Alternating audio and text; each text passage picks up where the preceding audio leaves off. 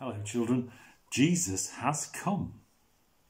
The world will never be the same. One day people would work out the numbers of the years from when Jesus was born.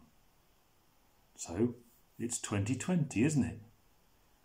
That means it's 2020 years since Jesus was born. He was that special.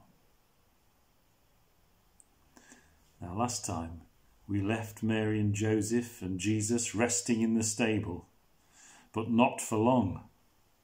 You see, there was so much excitement in heaven that the Son of God had been born as a human boy.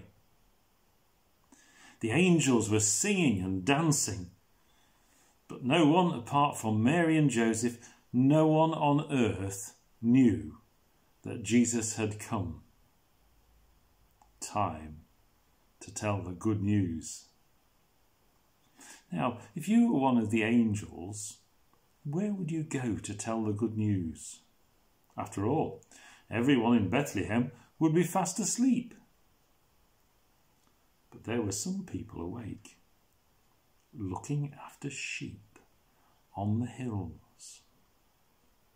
So God gave Gabriel and the other angels permission to go and tell the shepherds of Bethlehem, and to be as loud as they wanted to be.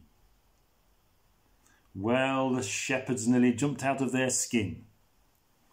The light of God's glory was so bright and the angels sang the most beautiful songs. Well, they could hardly believe what they saw and heard.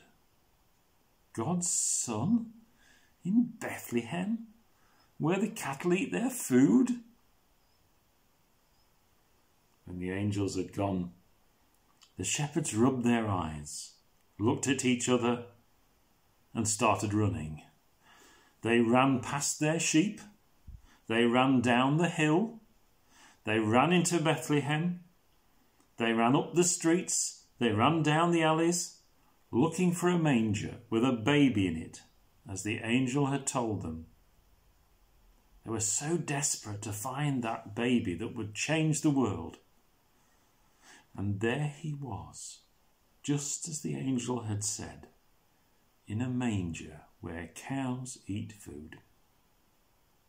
Well, no one was more amazed than Mary and Joseph as the shepherds told their story.